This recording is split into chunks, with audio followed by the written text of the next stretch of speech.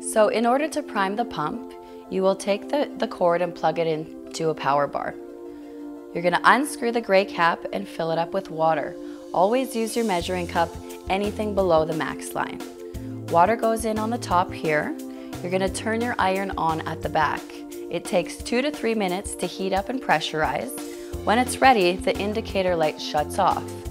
And then in order to prime your pump, you're going to turn the gray dial fully to the right and release all the steam pressure until it's fully drained.